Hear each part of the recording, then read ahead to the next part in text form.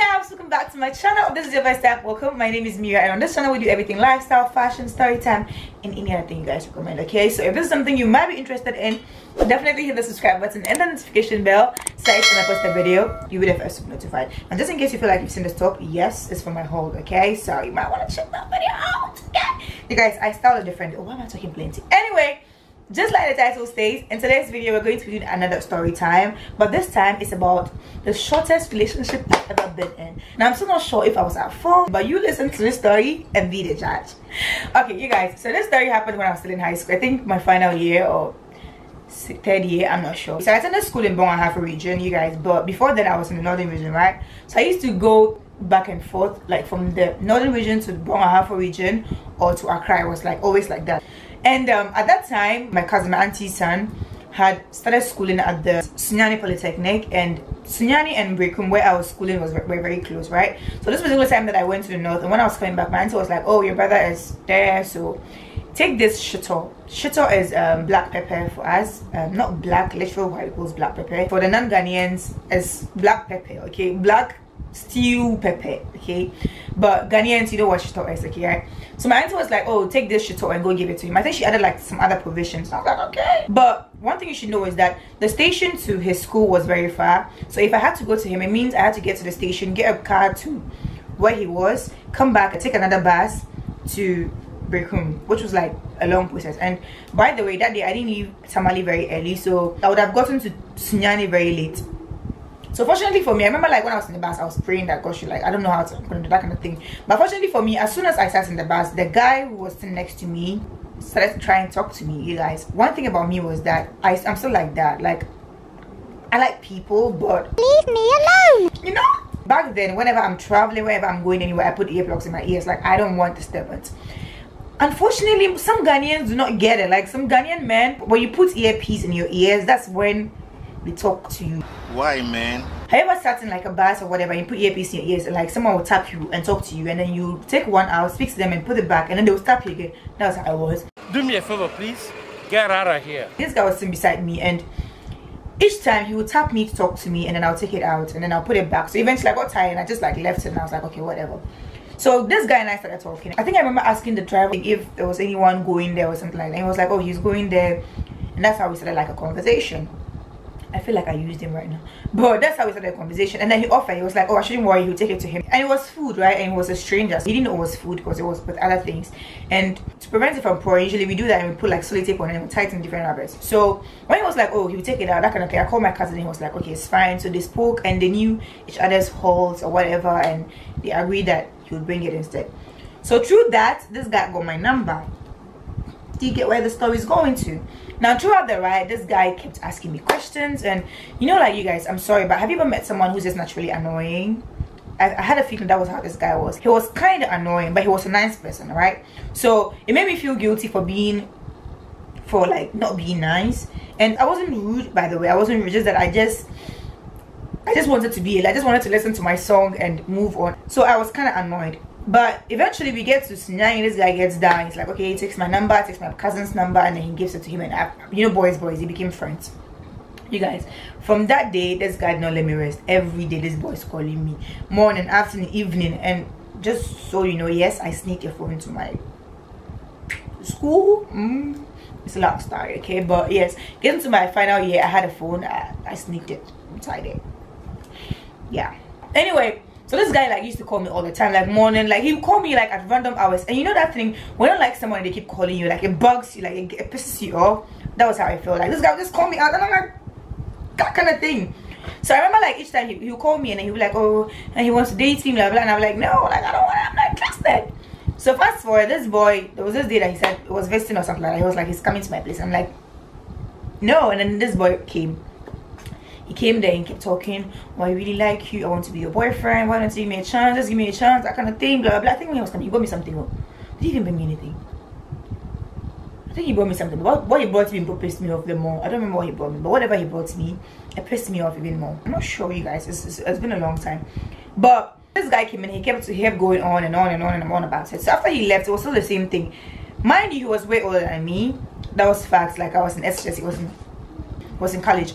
So this guy kept like calling me. So when he left, it was still the same thing. Every day he'd call me, he'd be like, oh please just try me, like try me, I promise you, you will never regret it, just try me, you'd enjoy it, I promise you, I can make your life so better, I can treat you like a queen.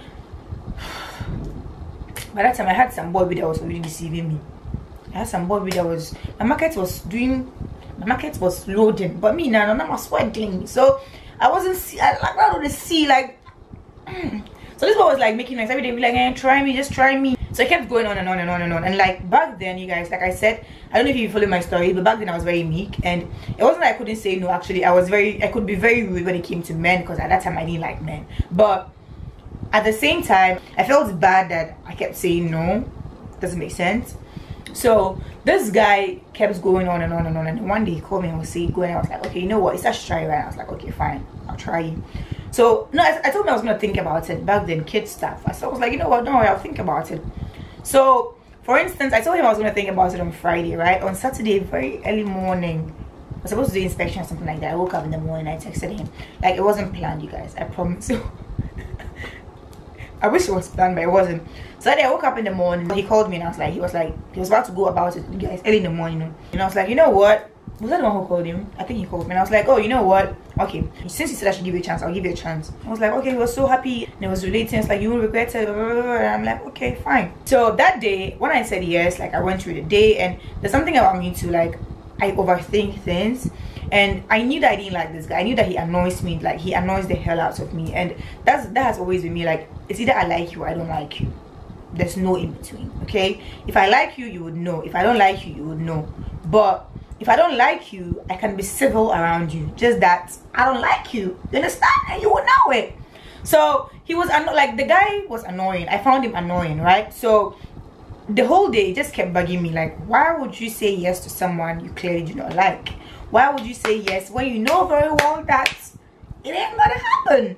So I kept thinking about it. So I remember, like, that day, like, I wanted to say, and I was like, you know what, let's just chill. So I waited, and funny enough, that day he didn't actually overcall me. You know, like, you know how they do the campaign, and when they get the thing, they stop campaigning. It looked like that. At exactly 6 p.m. I called him, and I was like, you know what, so I've given you a try, and I still think it's a bad idea, so let's end it.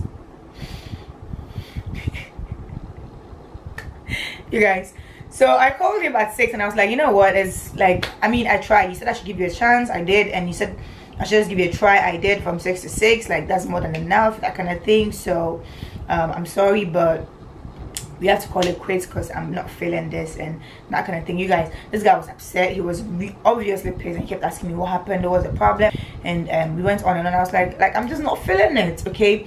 That being said, when a lady says no, sometimes it actually means no. Like, she's not trying to flex you, she's not trying to do whatever. It's no. No means no, okay?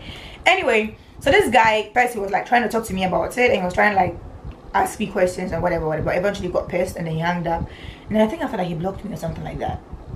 I think so, okay? And that was the shortest relationship I've ever been in. That being said, you guys, was I wrong? I mean, yeah, I was wrong for accepting him in the first place, but I feel like I did it right for not playing along. I was in school back then. Everyone, let me be honest with you guys, at that time, when I was even calling this guy saying, nah, I'm not interested, people around me were like, no, visiting, he will bring you stuff and stuff like that. I was like, you know, at the time, I feel like I shouldn't have even said yes in the first place. And I feel like I said yes in the first place because he kept calling, and my mates kind of found it cool and kind of romantic, and a part of me also felt that, oh, this guy's trying, so let me give him a chance. Don't do that. Don't do that. Never do that, okay? This world is like that. Just like he was rushing me and I was ignoring him, someone was ignoring me too. It's a cycle. I'm not trying to say that you should ignore people because someone else is ignoring. I'm just trying to say that if you don't like someone, you don't like them, there's something you can do about it, instead of being inside it and then hurting the person and hurting yourself. Imagine if I had kept it going on and on and on, and then one day I say no, and this guy has invested his emotions, his money and everything. What happens? Like, I just ruined a poor guy's life or whatever. I don't think we would have gotten to that stage. I don't think we would have been too hardworking, but I'm just saying, I'm just giving you a scenario, okay? So this is me trying to explain myself. I feel like, okay, I did him bad, but I don't know, whatever. You guys, let me know what you think in the comment section. Was I right to leave? What is the shortest relationship you've ever been in, okay? And how did it go? How did it end? let me know in the comment section. I got blocked, okay, and I think I deserved it. I'm not even pissed about it. I deserved it totally. But let me know about your stories. And you know, I always end my stories with advice, take it or leave it. But ladies, no matter what, do not date a man because you are pressured into it. Do not date a man because you feel like he's there for you or he's too good to you. I mean, yeah, sometimes you can fall in love with someone who is kind to you or whatever. Like, there's a difference between someone who is good for you and someone you're having pity on, or someone you're just using. Anyway, thank you guys so much for watching this video. I hope you liked it. Let me know what your stories are, because I want to know. And I'll see you in my next video. Until next time. Oh, wait. Have you subscribed? Please do that. Okay, it's absolutely free. Like, hit it. Okay, and I'll see you in my next video. Until next time, I love you guys so much, and bye.